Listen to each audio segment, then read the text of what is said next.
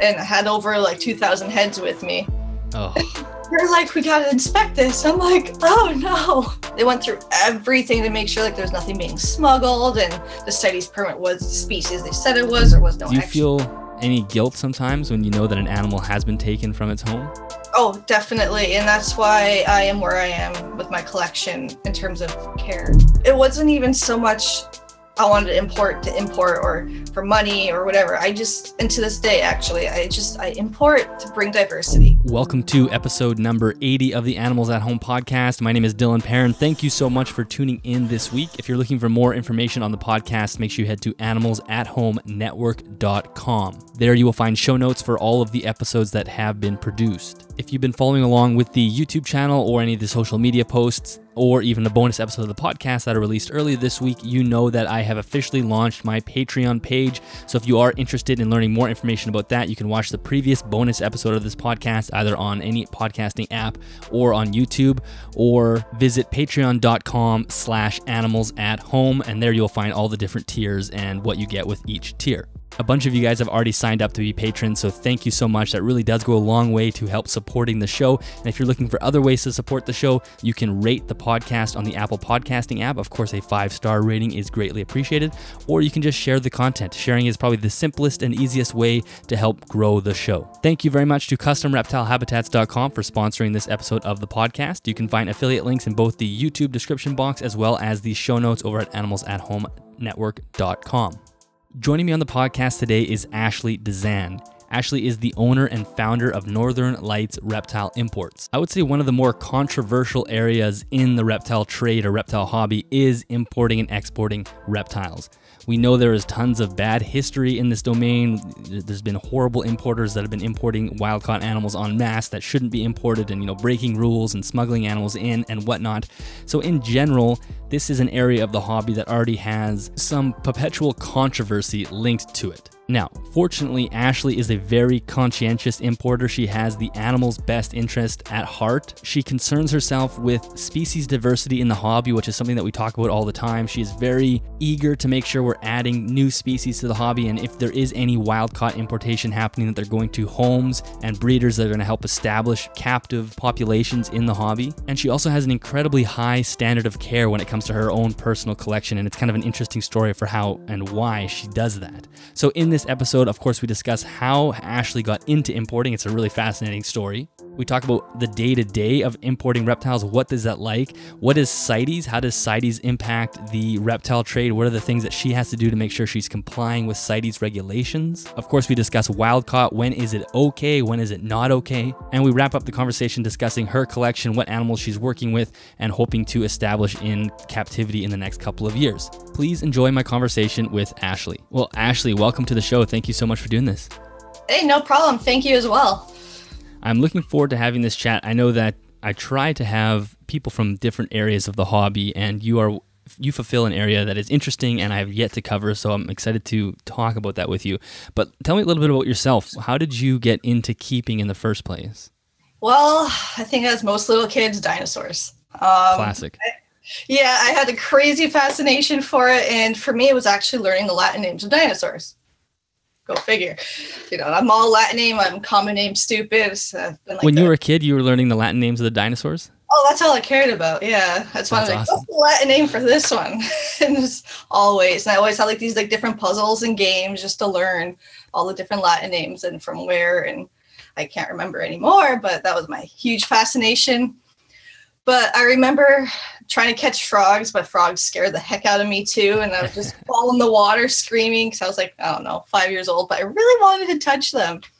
And my first reptile interaction was one of those school educational programs, and it was with the Burmese python. And from there, I was just hooked. So what do you think, why? Because it's very unusual for someone to be obsessed with Latin names as a kid. Where did that come from? I have no idea, honestly. It was just, I thought it was so cool to learn these complex names because it's not normal, right? It's very different for most people. And my mom would always try and show me off to her friends. She can say these names. I'm just no. I'm so horrible with Latin names. So I'm going to use you as a resource because I am a terrible reader and I can't if you only read a Latin name, there's almost no chance of me pronouncing it properly because you're just sort of guessing. So I might have to use you. Yeah, like even sometimes I'm just like, guess this is how you say it. Go with it. But once you get used to the rhythm of them, you kind of figure it out. And it's funny because when I was a kid, I remember my mom spent tons of time teaching my brother and I the names of the dinosaurs, but just the common names, like not necessarily the Latin names, although I guess a lot of them are Latin names now that I think about it. But then that movie Land Before Time came out, and it's long necks and sharp tooth, and like within a weekend all of our knowledge was erased and we're just calling them long necks and sharp tooth. My mom was so mad.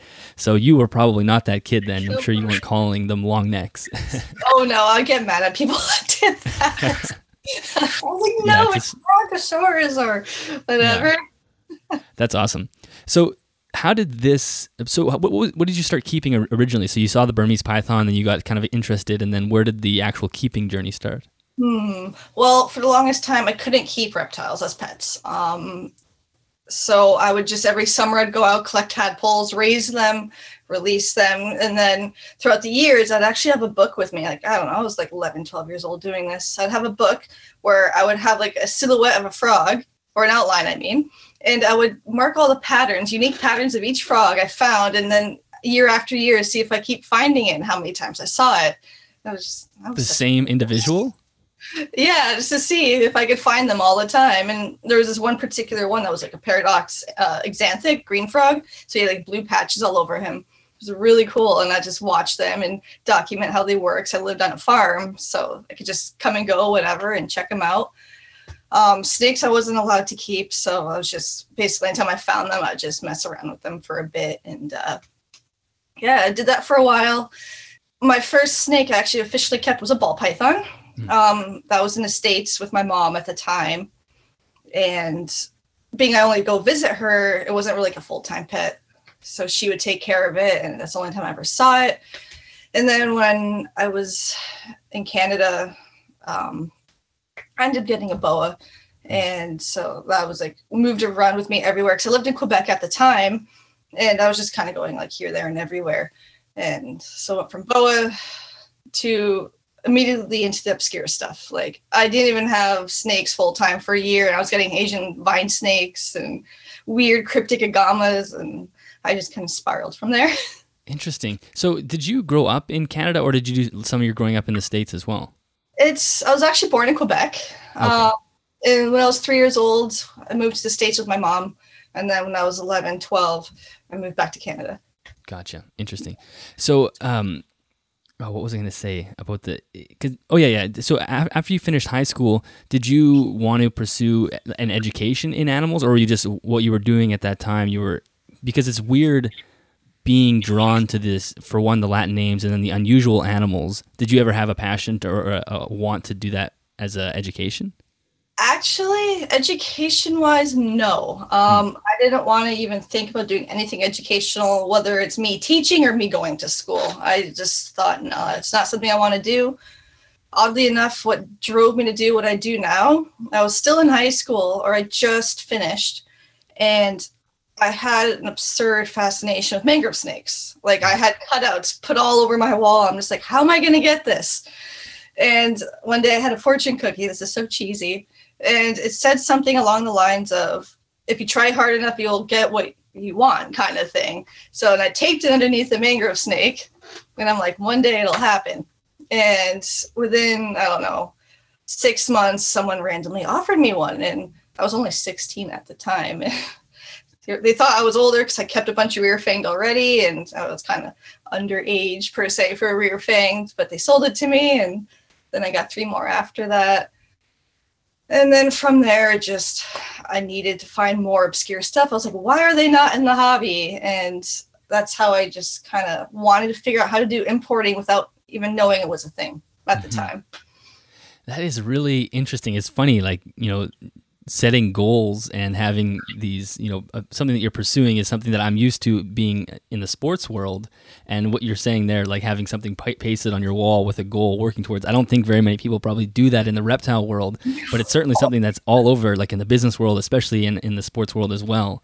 And obviously it paid off. You had a dream to accomplish that. So that is kind of crazy. It's a really interesting story. So then how did you start the importing? And because at that time, obviously you were buying some obscure animals. Somebody was doing some importing. I'm sure you were buying from an importer of some sort.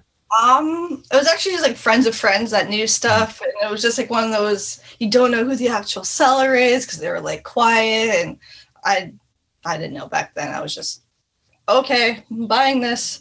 Yeah. But importing wise, like when I first started, it goes back to another mangrove snake, go figure.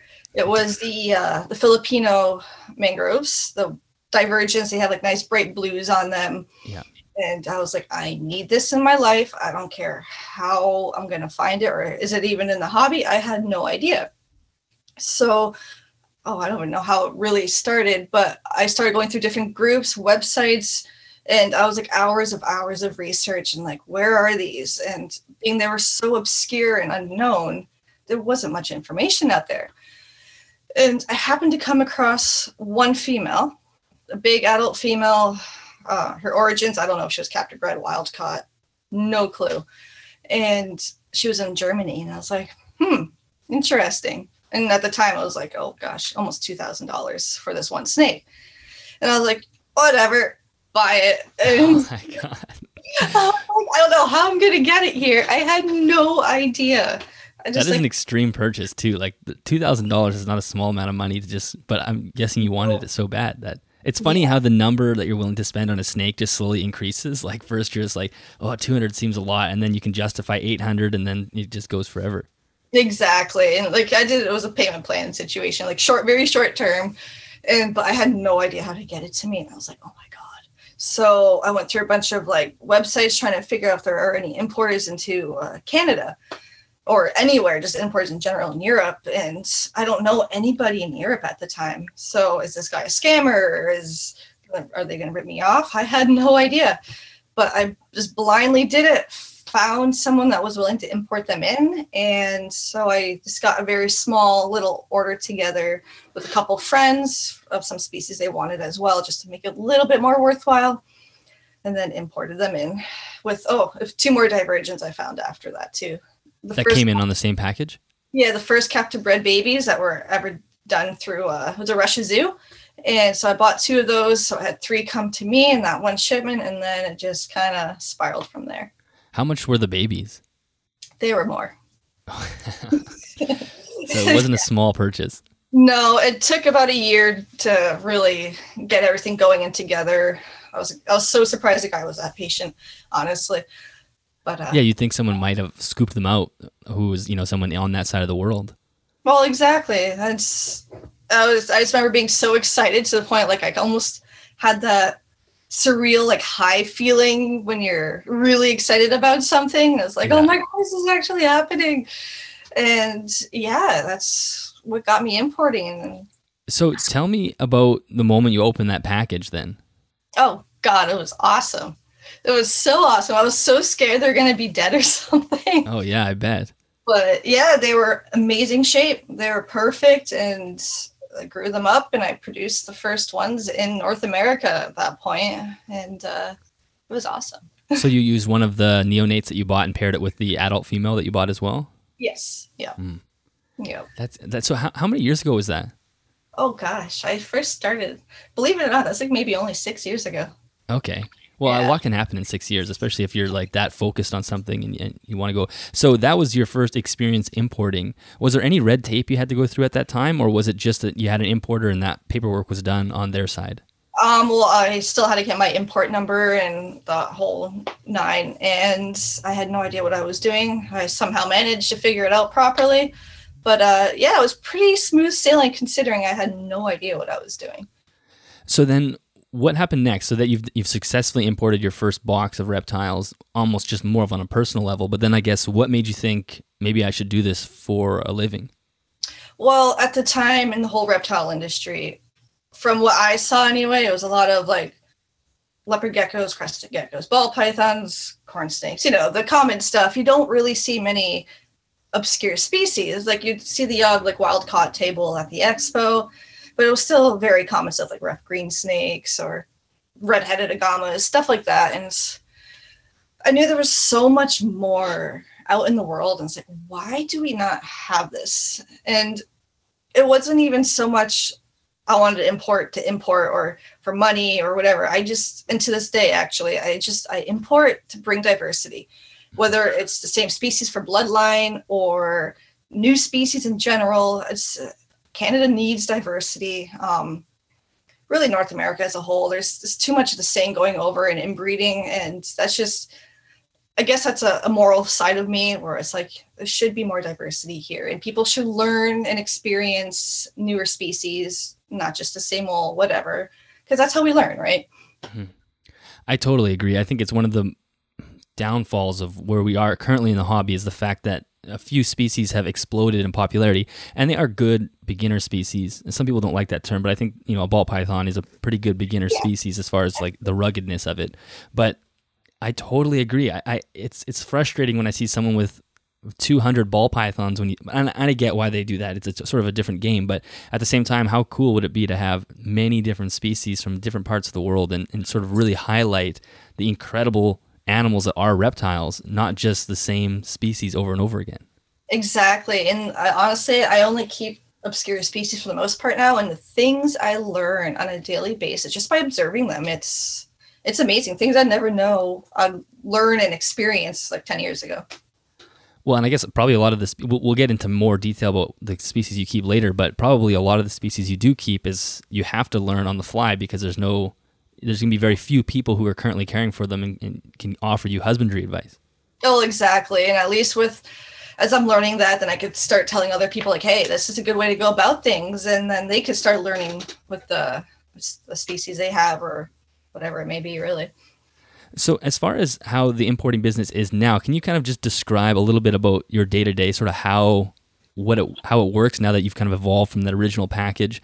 What were the next steps? You just started looking for animals for people, or would people come to you and ask, hey, can you find this for me? Or how does it work?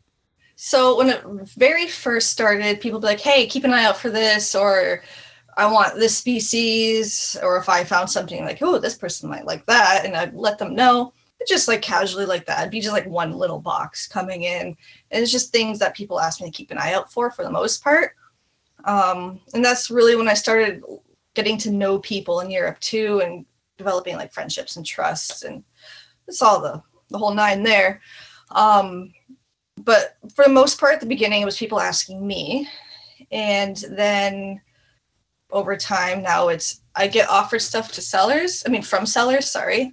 And then I still have people asking me for specific species as well. So it's kind of a mix of both now. A lot of the sellers in Europe, they don't even bother offering in Europe anymore. They're like, hey, can you put my list up? Can you sell these, please? And sure, why not? It's a 50-50 if I do for them or not. But at least they can move whatever they have to move. Diversity comes in. It's kind of a win-win for everybody there. Mm-hmm. But yeah, it definitely seems like an intimidating field to step into because there's so many moving parts. How do you? I guess now you're saying you have contacts in Europe and whatnot makes it a lot easier. But I'm sure when it first started, you were probably almost gambling in some sense, like hoping that the animals that you were getting sent were the right animals. Yeah, exactly. There are a few times where people would send me something else or not at all, but it's very minimal compared to the people that were honest and trustworthy. So I consider that a win. Like maybe 1 out of every 50 people would be an issue. Did it take long? Because is it your full-time job? Is that all you do right now? Or are you working somewhere else? It is. All I do. How long did it take to go from that first box to a full-time? I quit my last job about 1.5 years ago. And that's when I realized I can't do this because like I could still do a full-time job because it's not like I work 10 hours a day doing the import stuff. The problem is with the time differences. So right. Working, your people are contacting me and I can't I can't obviously be on my phone all day doing business and realize this is a problem. So I just took the gamble, I quit. And since then it's been doing really good. So yeah, interesting. Can you talk a little bit about CITES in general? Because it's one of the words that gets thrown around a lot. I think some people are very aware of it. Some people kind of say it, I think, without realizing what the legislation means. So maybe you can talk a little bit about it and then what you have to do to make sure you're following the rules of CITES. So CITES, I'll just put it in a simple perspective. It's basically controlling the international trade for endangered species. That's not what it stands for, but it's the concept of that.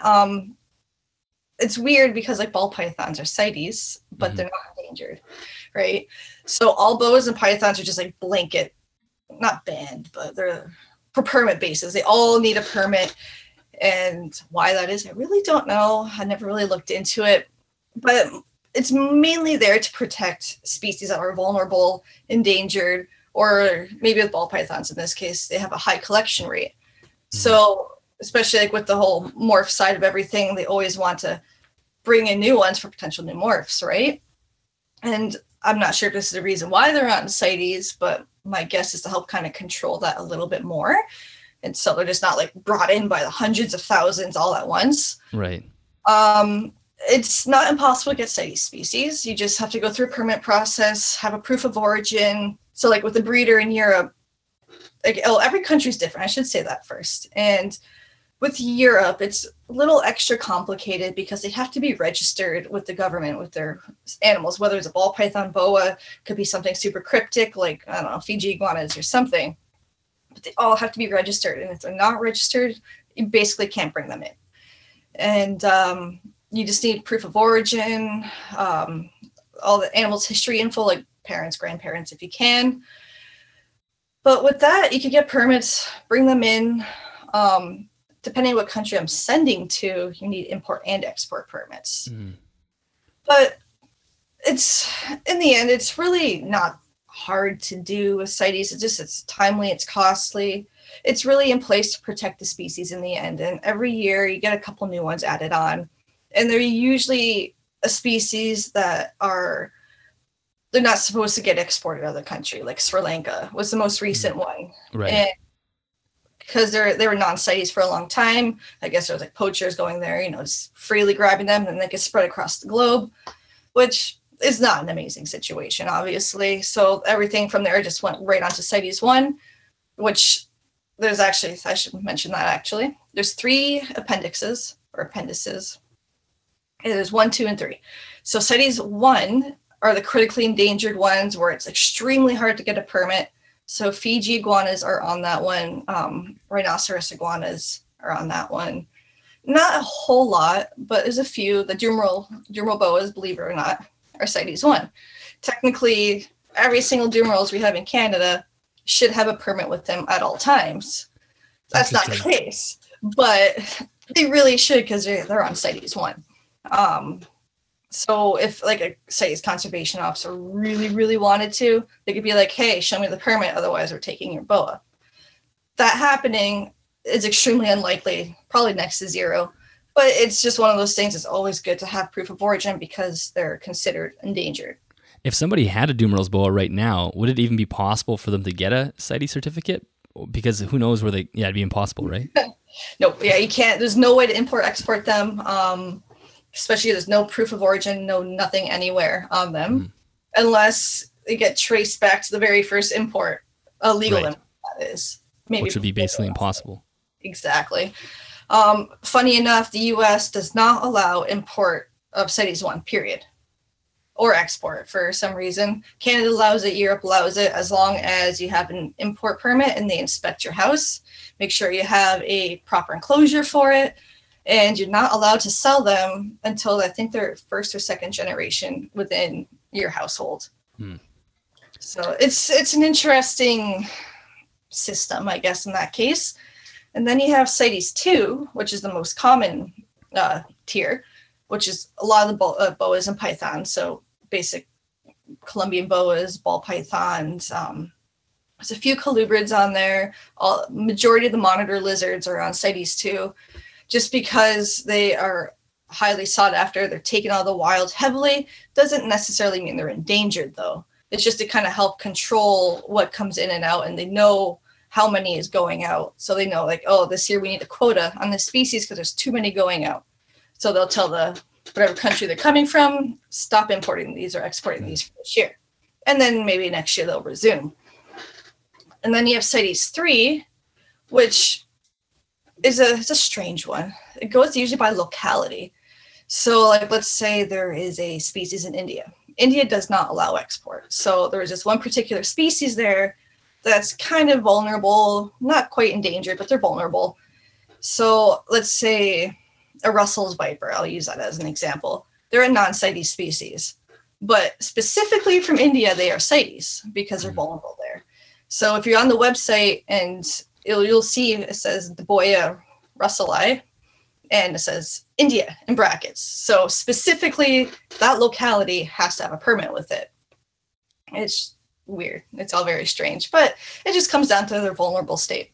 Right. Interesting. So, and I guess that's where some of the gray area comes in, right? Like if you're dealing with a specific locality, without a doubt, things slip through the cracks illegally all the time. And we do see that. So it's no surprise that happens. Do you think CITES is there too many loopholes where people can sneak through things, or is there anything they could do better, or what happens there? I think it depends on the scenario, because there's some species that might look freakishly similar. Like we have the, trying to think of the common name. It's pretty bad. The Lacanus Pitaeus mucosa. Basically, it's an Indian-keeled rat snake. I think that's the common name. But of that entire genus, that's the only one that's on CITES 2. Where you have Pitaeus coros from Indonesia, which is non-CITES, but they look near identical. So I wouldn't be surprised if people bring those in as Pitaeus coros instead of mucosa to avoid the CITES situation. I don't encourage that. You always should have your permits with you. Yeah. But I'm sure that happens, or there's a situation like false water cobras. For some reason, their genus is not updated on the CITES website. It's still under cyclograss, where now it's Hydrodynastes. So if a customs officer doesn't know the difference, you import it on the invoice as Hydrodynastes, they won't know. Unless one day they randomly go through the list, like, oh, this is a synonymous name to that. And then there's that issue. Right. So when you import something through CITES, what is the interaction with the government like? When you go pick up the package, is there an interaction there with the conservation officer, or how does that work? Anytime I do CITES, I try and make it sure it's a shipment specifically from one breeder, just because it could get messy. And if I get inspected, like if I have a huge shipment, I don't want them sitting around for 8 hours, right? If I have so many animals. So I try and keep that at a minimum. Sometimes I get inspected, sometimes I don't with CITES stuff. I'll have my permit with me, I hand it over, they just double check, make sure it's legit and not like a fake permit. And sometimes I'll Google and check if the breeder's real or whatever. And that's usually it. For a while, Ottawa Council, they had the CITES office there. Mm-hmm. They had every single shipment checked for some reason. Not just me, but like fish, everybody. They're trying to see how many CITES species come through. Right. Go figure, one of my biggest shipments happened during that time. It was, oh my gosh, I think it was like 9 boxes. And I had over like 2,000 heads with me. Oh. They're like, we got to inspect this. I'm like, oh no. And it took them 10 hours. Really? Oh my gosh. Hours. They went through everything to make sure like there's nothing being smuggled and the CITES permit was the species they said it was, or was no extras or whatever, right? And yeah, that was rough because I got to the airport, I think it was around 7 o'clock. Waited around till 2 a.m., gave up, and then they called at like, it was like 10 a.m. or so, and they're like, you can come pick up now. I'm like, oh God. Wow. Right. So how vulnerable are you in that situation? Like, what if the person who sent you that package mislabels something or does something wrong? Are you like, what's the punishment if something goes haywire? I'm not sure. Honestly, I've never had that happen. I've had stuff come unlabeled before, and usually I get asked what it is and they'll like check it. But one time they're able to just check it. They just knew what it was themselves. I had no idea what it even was. It was something a customer ordered, and they showed it to me. Like, this one was unlabeled. I'm like, I don't even know what that is, because it was a gecko where the colors go really dark when they're stressed out, so I couldn't tell what it was. And they're like, we think it's this species, and go figure, this ended up being what it was. So they know a lot more than people think they do. Yeah, I guess they are animal people as well, right? So they're trained in that. So how does this work? So when you bring home a shipment, How does your home set up? Like, obviously you have your personal collection. I'm sure you try your best not to contaminate that with the imports.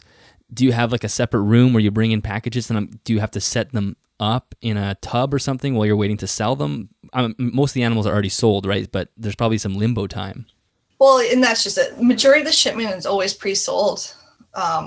And so what happens, they come in, put them in the kitchen as soon as we walk in the house, and the basement door is right there. So I have the basement set up for all the imports. Unfortunately, my shipments are always like 7 o'clock, so I'm not home till 9 p.m. So I have to stay up all night, which is awesome. I have some awesome help though now that like stay with me all night to set up. But basically, we unload all the sensitive stuff first, like whatever is like a cryptic species, or if we're kind of like, ooh, it didn't take shipping too well, we deal with them right away. We go through everybody, deal with it, and give everybody water. If somebody needs a good soak, we put them aside in a bin with water, let them soak for a little while. I check everybody over for mites too. So like I try to be a different importer in that sense. I try to keep the quality up there in terms of care. And if I see any problems, I let the buyer know right away. But it usually takes an average shipment, let's say around 800 heads would be, I don't know, it takes around 6.5 hours with 3 people. Yeah. Wow. So, that is a lot, and it's always happened, because I actually have seen, I think Mike was helping him out with his girlfriend, and I saw them, he was posting some stories, and there's just like boxes everywhere, and it looks like a lot of work. Yeah, it is, but it's worth it in the end. Thankfully, a lot of the stuff are small, like baby house snakes or whatever. So like I do have bins for them. I wish I had an example. Actually, I do. So just for example, I use bins like this. Yeah. Those are just like the clip-on with the little gasket lid. Yeah. Yeah, and I have like a little screen here that'll regulate the humidity and airflow. But with bins like that, I could do like arboreal setups or even terrestrial if needed. But I have about 7 racks downstairs, various different sizes for different snakes or geckos or something. But I also have 7 large enclosures for like larger species or lizards. Actually, the same type of enclosures that are behind me. And so I have a bunch of those, and sometimes depending on the species, I might have to spill over into this room, but I only do that with lizards. I refuse to bring snakes in here because you never know, right? That's all. Because this is all snakes behind you? Yeah, exactly. Okay. So that's a no-go. They don't come up here. Yeah, that's probably good. So at any one time you must have, or like after a shipment, you have hundreds of animals. What's the requirement from you? Like how long does it take for you to move them to the customer? Is there like a week or so where you're feeding 800 animals? It depends. A lot of people are pickup customers. So they come the next day, grab what they ordered. So I don't have to really worry too much about those guys. Like I'll just give them some water, hydrate them, and then they get picked up. When it comes to shipping animals, it depends on the day they arrive. So if they're in good stance, like good health, they'll go out the next day if it's a shipping day. If I'm a little unsure about it, I tell a customer, hey, it's going to stay here for the weekend. I want to make sure it's good and hydrated before sending it out. And then I have a lot of orders for the States. So those ones I have to hold for a week, 2 weeks, 3 weeks, depending, however long. Import date is for the States. And actually 60% of my shipment is usually US. Really? Wow. It's a lot of babysitting, and it's exhausting. Honestly, there's some days I'm like, why do I have my own reptiles? Yeah, you're just caring for everybody else's. Yeah, it's exhausting, honestly. But usually no issues. Oh, very minimal issues. Like sometimes they'll come in a little too weak and they get extra TLC. And sometimes they might not make it. But that's very rare to have that happen. So you don't have to go into too much detail here, but I'm curious about how the sort of fee structure works. Do people pay you like an import fee, or do you just do they pay an extra percentage on the percent total of the animal, or how do you make money? So it's mostly on the import fees. So I have a structure of like one head is, I don't know, off the top of my head, $125, 2 is 200, 3 is whatever, 4 plus, gotcha. Right? But I will work around it a little bit. Like if someone wants to import a bunch of baby garter snakes, I'm not going to charge them $65 each. No way. They're so tiny, right? I don't feel right doing that. So drop it down to like $40 or something. And Gotcha. there's the 5% customs fee that everyone has to pay because I have to pay that upon import. Right. So it's whatever the value of the animal is on the invoice, I have to pay that. And then if it's a CITES animal, is there an additional fee as well?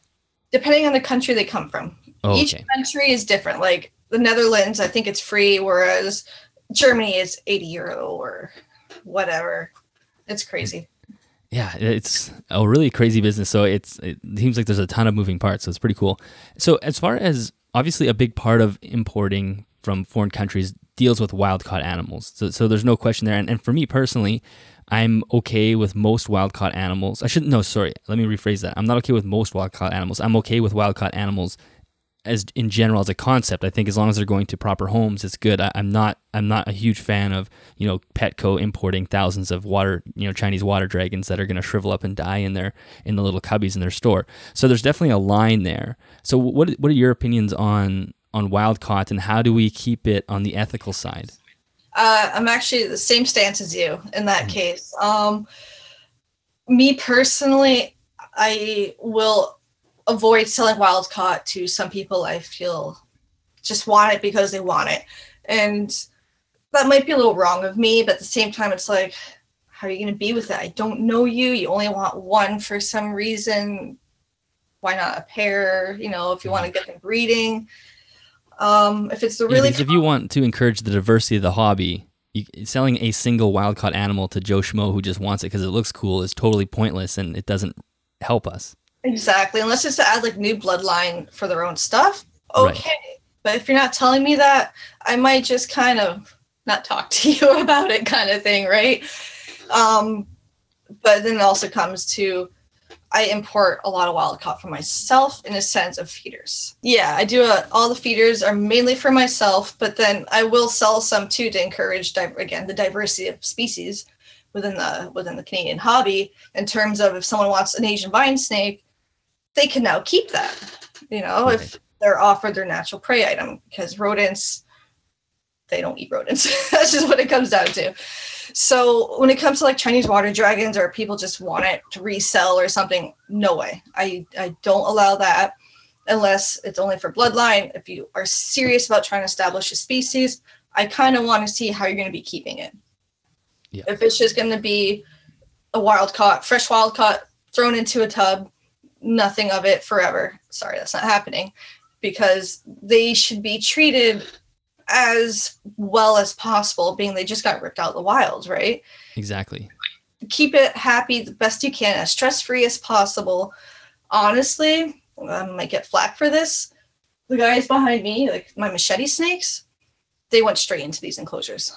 And they have like roughly an 80 to 90% death rate when they're imported, which is really sad. And they're my big focus now. I don't really want to keep much else down the road other than these guys, because I want to get them established in captivity. I don't want to see them keep getting imported and dying just because people feel they have to throw it in a sterile bin or a sterile enclosure for a while, or they try and feed it things it's not supposed to eat. So I'm just adamant on getting these guys set up for captivity so I could offer captive bred to people that really want them. How long have you had those guys in captivity? Year and a half. And okay, and they seem to be doing fine. They're zipping around all over the place behind you. Yeah. So, and usually they've lasted maybe 2 months. Really? So I consider that a win. Unfortunately, my female is old as a fart cake. So it's a little concerning in that case. So I'm on the hunt now. A few people are keeping their eye out for more for me, trying to get more females in, but they're all males so far. I've never heard of a machete snake besides when you mentioned it last week on the other thing that we were doing. What is that? So it's a South American colubrid. Unfortunately, they're big time frog eaters and only frog eaters. Mm. I've experimented before, and like I even skinned a rat to try and gain weight onto one. God. Yeah, it's gross. And then I scented it with a frog, and she ended up regurging it a few days later because she couldn't digest it. Like, that's how sensitive they are. And it's like they have to eat frogs or maybe a day-old quail, which is very easy to digest. But I wonder if I could get one out and not get murdered. But they call them machete snake because they have very sharp teeth. And they will rip you up pretty good. Have you been bitten by them? Not yet, thank God. Oh, good. Not yet. My female, I will not take her out unless it's absolute mandatory. But she's like 8.5 feet long. So, and her head's this long. Oh, yeah. Wow. Because I see this little guy behind you, but maybe it's the camera's perspective. How small is the male? He's just, he's not related to the machetes. I have this okay. Here is actually connected to this one. Gotcha. Okay. And so that one usually is in there, but I have them connected so the two big guys can move around back and forth. He's just a random little gecko controller because I have free range geckos in there. So yeah, that's just a bronze back. That's totally different. So is he in the same enclosure as the machete snakes? Oh, cool. And this, you have like some morning geckos or something that are just reproducing on their own, and he goes after them? Exactly. So it's a little cohab situation, but they all act very differently. Like one's always up and the others are always down. They're never meeting up with each other. So as far as the imports for the feeders, is it mostly frogs, or you have some lizards as well that come in, right? Yeah, I do feeder geckos, like house geckos I bring in, and a variety of tree frogs. Do you think that, because, you know, if you take something like a boa, for example, in the wild, their diet is like 30 or 40% reptile. Mm-hmm. So they're eating lizards, big lizards, most likely. Yeah. Do you think this is kind of a sketchy area with the hobby because it's too close to home in a lot of ways, even though we kill and eat, and you have the animals eat rats all the time, and people who keep rodents are offended by that. But do you think there'll be a point where we're importing larger reptile species for feeders? It's crossed my mind a few times, I'm not going to lie. Yeah. But the amount of people that will end up using it is another story. So I don't want to just blindly do that and have nothing to do with, like, what do I do with it after, right? I'm not just going to have them around, just have them around. The boas I used to keep, they were actually mainly bird eaters on my end because I didn't have lizards to feed, but mostly quail and chicken, I'd always be feeding them. Yeah. Kind of make up for that lack of reptilian diet. It was kind of almost similar, not quite. But anytime I can with any other species, they get geckos and frogs or whatever. Like my garters, 50% of their diet is frog. Right. Well, it's more natural, and that's kind of what they're eating in the wild. And I guess when you import them, you're importing them live, right? Yes. Yeah. And then do you feed them live, or do you I guess that's one other questionable area. Yeah, I humanely put them down and then put them in the freezer, and what's the word? I vacuum seal them just to preserve their, whatever you want to call it, their firmness or whatever, because when you just throw them in a bag in a freezer, they turn into freezer burnt jerky like in a month. Yeah, they have to get vacuum sealed, and then when you thaw them out, it's like almost like they're still alive. So yeah, interesting. Wow. Well, so one other area that, you know, with importing, you know, with ham, for example, this giant expo in Germany, we always hear about these sort of sketchy things happening there with mislabeling and you know, wild caught animals. Like we said, we're not necessarily against wild caught animals, but when they're not labeled properly or we're not following the rules, it's hard for us to justify, because as a hobby, we've done our fair share of damaging wild populations, right? We just go in and, you know, poach them like crazy. It's not good. So is there any way to, like, how do you as an importer protect yourself from importing animals that you're not intending to import? There's really not much I can do about that because I don't know until I see them, right? And thank gosh, I've never had that happen in that sense. But if that ever happened, there's a blacklist going up pretty freaking fast. Yeah. Whether it's the seller or on the customer's end, whoever decided to do it, then they're never doing them again. And I'll make sure people know that too. Just because I don't support anything like that. And I wouldn't know what to do otherwise. I think that's the only way we can clean up those sections of the hobby, because as I said, like with the wild caught populations coming in, it's nice because we can establish them. Like with the machete snakes, for example, we can establish a population in captivity. And like you said, if they're dying at 80 or 90%, it's just sad to be taking them out of the wild just to kill them, basically. Yeah. And so we want to make sure that those are going to the right spots. But at the same time, like, it's frustrating when you hear of poachers just going wild in the rainforest, bringing up animals when it doesn't help us at all. Yeah. Well, and that's just it. And I know I'm contributing to part of the problem with the machetes being brought in more and more because I keep buying them. So they're like, ooh, let's, catch more. And what if I'm not the one that gets the next one, right? Yeah. So, and I feel super bad about that. But Yeah, I was going to ask, do you feel any guilt sometimes when you know that an animal has been taken from its home? oh, definitely. And that's why I am where I am with my collection in terms of care, is because I want to give them the best possible, because I feel like a giant turd, definitely. Yeah. Well, I think you need to have that. Like it's part of being an importer. Like you want the importer to say, like, I feel bad about this in a way, because you know that their heart is in the right spot. And I look behind you, you have all these amazing enclosures, and you have a YouTube channel that there's a few videos on there as well. I was looking at, you have just amazing setups. So is that where most of that eagerness to set those enclosures up that way comes from? Yep. Believe it or not, I guilt myself hard into making them better.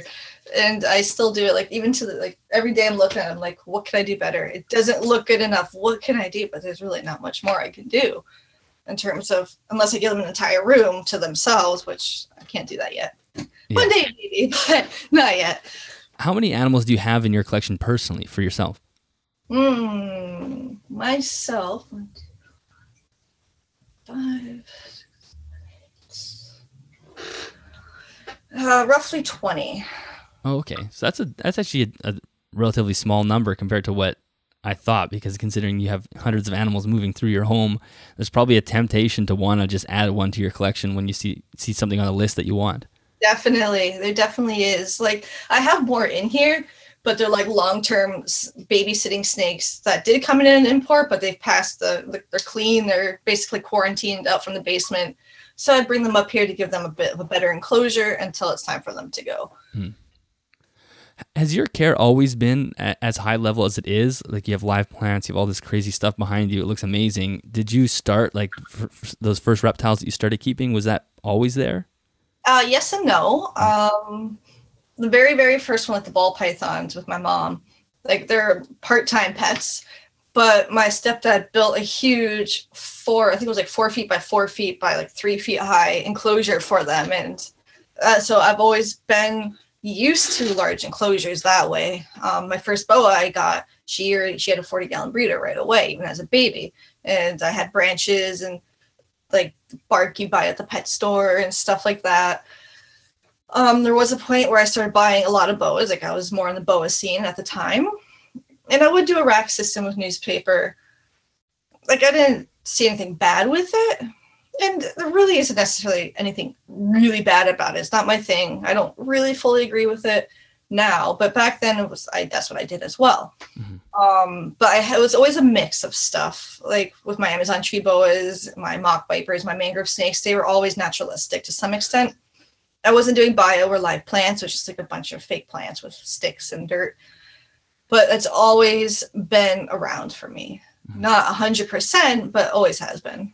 And then I guess bringing in the wild-caught animals put that into overdrive. Yeah, exactly. And now I just do it with everything. Even if I'm quarantining something, it's very basic. I use EcoEarth because it's easy to clean, and a couple fake plants, sticks, cork. And if I notice anything, then I'll put them on paper or whatever, if it's like a mite treatment or whatever. It has to be for like a week or two. But other than that, it's still EcoEarth, cork. Best I can simulate, sorry. So as far as the machete snakes go, you were saying there's such a high death rate and you just threw them basically right into these vivs. Yeah. Why are they dying in captivity? Is it something to do with having, like, are they stressed out in the small sterile tub, or is there a diet issue, or like why do you think throwing them in the viv gave you success? There's a few factors to that. More often than not, they come in extremely dehydrated, just because where they come from, and then they go to the wholesaler or the farm, and then the wholesaler, and wholesalers will just toss them in a bin of newspaper because they're not going to be around doing what I do. So with that, they're getting more dehydrated because there's not enough humidity. They don't get fed because they're not going to be catching frogs for them and feeding them until they're sold, unfortunately.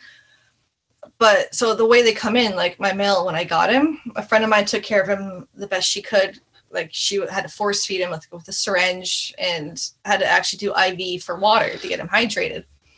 So when he came to me, I was like, you know what, screw it. I just threw him straight into an enclosure. And maybe within 2 weeks, he plumped up beautiful. Like just because of the humidity in there, he looks like a captive bred snake almost now. But I didn't see him for maybe a month. Like the odd peak, I would see him just, to make sure he was alive. Food would disappear. Like I'd do like frog legs with like calcium powder and stuff at the time. and he turned around really, really well, really fast. So, and that same thing with the female. She was with my friend in the States for a while. She did a similar setup as me, in like a 4x2. She did dirt and fake plants and whatever, and she did really good with her. But all the other ones I've ever seen, I've heard of, they were put into sterile quarantine first. They never make it out of there. It's just too much of a shock, I guess. Yeah. Well, going from a dense jungle to sterile, and they're very high strung already. So, and I think that's a huge contributing factor. They're just one of those snakes that should not be put into quarantine unless it's for a serious situation. Interesting. Yeah. Yeah, that's very fascinating. So then what else do you have? You have the machete snakes, you have the little bronze back cruising around in there. And what are some of the other, you don't have to go through all 20, but. I have some red-tailed green rat snakes. Particularly this locality is from Borneo. So they're not your typical green ones. Like right now they're green, but when they're older, the female will be like a bronze lemon color. Really? With a tail and a greenish head. And the male, he's already changing slowly. He's like a blackish blue color when he's older with a bronze head. Wow, that's super cool. I've never seen that. Yeah, I'll show you a picture later. It's really, really cool. Like right now they're just green. Can't really see much of a difference, but every shed there's a little something different going on. I have Egyptian false cobras, which are not a real cobra before anyone's like, oh my God. They're colubrid. They do hood up and stand like a cobra, though. It's pretty cool. And they only get like 2 feet long. Oh, wow. They're actually a strangely communal snake, too. They always like to be around with each other. They're cool. They have like 2 strong UVBs on them, like 14%. And then they love hot spots of like 120, 130 degrees. Wow. That is crazy. They're always under it too. So I'm like, is it hot enough? Are you guys okay? But other than that, I have no more mangroves. I stopped keeping those. How come you stopped keeping those? Because they're regularly captive bred now. And my focus is trying to get another species established into captivity and breeding. So they were just kind of, I don't want to say they were taking up space, but it wasn't necessary for me to keep them as much as I love them. It's just not necessary. Gotcha. I do have one species of boiga. I'll, 1 second. They're pretty cool. These are some of the first ones into North America, let alone really within captivity. He's a little guy. Oh, wow. Yeah, he's still young, but this comes from like Iran and Afghanistan area. I don't know what their common name is, honestly, but Boiga trigonata is the Latin name. These are some of the first ones ever released into captivity. This is a captive bred guy. And most animals of this genus are highly tropical, but this comes from the harshest deserts. It's the weirdest thing. Wow, I never heard of that species. So obviously that's a rear fang as well in the Boiga. Yeah. So was that captive bred in Europe? Yeah, from Russia, actually. Oh, from Russia. Yeah, so I work with some people over there from Tula Zoo, and the one guy captive bred these guys. So they're really, really cool. Still really such huge eyes. Yeah, they're really cool. But yeah, they always have my heart. So I have to have one species, and I figured, you know what, these guys need it. They need some more captive breeding. So you'll work with them to start producing some captive bred ones of your own? Yeah, exactly. So here's hoping they stay small too, like not this small, but like 2-3 feet, maybe a little bit bigger. I guess, how many do you have right now? Of these? Yeah. Just a pair. Oh, just a pair. And they're from the same clutch? So will you try to import new blood for that species if you're going to work with them? Yeah. So there was an unfortunate situation with that. The seller actually lost his only male he had. Oh. So I was like, oh God, so I only have 2 related ones, but he's trying to source more to bring to the zoo, so the one bonus when it comes to zoos, they're legally obtained and exported out. So once they hit a zoo, you could, even if it's some weird species that's not allowed to be exported, I'll say Borneo, or in this case, Iran, the zoos get them legally. And with that, in Europe and Russia, they're allowed to sell to the public. And this is actually a little bit of a side twist here, sorry. But a lot of people say, oh, it's a smuggled animal. You're not allowed to get them from, because the country of origin never export it, so it's illegal. Not always the case. And they're a prime example of that. Same with my red-tailed greens. They were legally sent to a zoo that is allowed to sell to the private sector. So these are legally obtained in the end. It's just getting new bloodline is really hard due to that. Right. But it's kind of nice to be able to get them from a zoo because you know it's coming from a good source. It's not sketchy. It already has paperwork attached to it. And like you say, it was legally obtained in the first place. So that's probably the best place you can get it from. Oh, exactly. So I try, like, every time those imports happen, I'm like, oh, the Russian people, it's like, give it to me. You know? It's so great. But it really helps broaden the lineage. Yeah. Interesting. So is there any other animals that are on your mental list, we can call it, that are similar to that original Boega that you had on your wall? Like, is there any dream species that you want to bring in one day? Oh gosh, you know what? There really isn't. You're happy with the machetes and the other projects you have on the go? I don't have that dream I need it like feeling anymore. Like, I work with such a diversity, and if it's temporarily with the imports, the fact I get to experience that is amazing. I'm sure once I'm able to expand like my personal collection more, I'll probably start looking more into that. But currently, it's really just the machetes I really want to focus on, and then the odd random pairs I have. Gotcha. Is there any species that you can think of that you think should be more of a staple in the hobby that isn't? Like, is there any that kind of almost fit the bill of being similar to like a ball python or a corn snake that we just, for some reason, isn't popular but probably could be? Oh, there's lots. Surprisingly, a lot of the European rat snakes I would find are really good for that, because they're a lot more calmer than, say, like a corn snake's calm, but they're always go, go, go. They're moving all the time. And there's a lot of European snakes that are very calm, and they're smaller than a corn snake, but not too small. And I don't know, there's a lot. That's one of them. Trying to think what else. Strangely enough, there's a type of vine snake that eats fish, and like the Asian vines, most of them are lizard eaters, but one of them is a fish eater, and they're immensely easy to keep. A friend of mine has a group, and she has hers breeding already, and she's only had them for a year. But she has like a moving water feature, and they just go fishing in it. And it's cool. That easy. Just have some live plants and sticks and stuff for them to climb, and some water, and they just, from a branch, you just dive down and grab a fish, like spear fishing almost. That is cool. Like, my first colubrid was actually an Asian vine snake, and being I was only 15 keeping them, I'm pretty sure most people could keep them, and they're highly visual animals. They're always out and about, moving around. They're easy. To me, they're really, really easy if you get a healthy one anyway. Yeah, I feel like there's so many diurnal species of snakes that we could have in the hobby that we just don't, and we have so many nocturnal species that people don't necessarily see, so you end up having they're in their hides all day and you don't get to appreciate them. But there's so many amazing diurnal species that are active and hang out in the trees that people could appreciate more.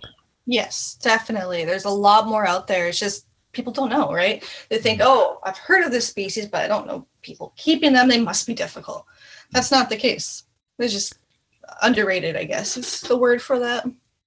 Well, I am really excited about species diversity in the hobby, and I hope that continues to move, and I think you're doing some great work as far as that is concerned, especially with doing some of the captive breeding like you're doing. And I like your focus that you have. You have a species in mind that you want to add to the hobby, and you seem to be very good at going after that. So that's really great. Is there anything else that we haven't touched on today that you wanted to say or touch on?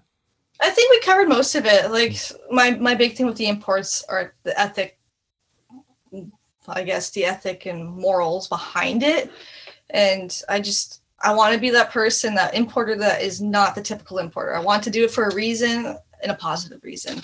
But like we've talked about that already, it's just, there needs to be a bit of a change in terms of the stigma of importers just being flippers. And that's the far opposite of what I ever want to be. There's times where I even lose money, but I don't care. I'm happily bringing them to the hobby. I'm helping somebody out and helping the animals out long term. Yeah, before we wrap up, that's one thing I'll say is that I think reptile importers do have a stigma about them, right? And I'm sure that's something you've had to deal with, especially because the history of the hobby, the importers were pretty bad. If you go back to like the 80s, there's just like horrible things that importers are bringing in everything. And so you have that business, and people's first interpretation of it might be negative, right? So that you kind of have a uphill battle in some ways. Yep, there's been a couple times with this one particular person that he actually gets mad at me for not being the typical importer because, God forbid, like I could kind of get it, but at the same time, it's like, dude, get over it a little bit. I was touching his animals. And I'm like, what do you want me to do? Leave it in the container and not inspect it, and you get it where it might be like really sick or have a sore and then blame me?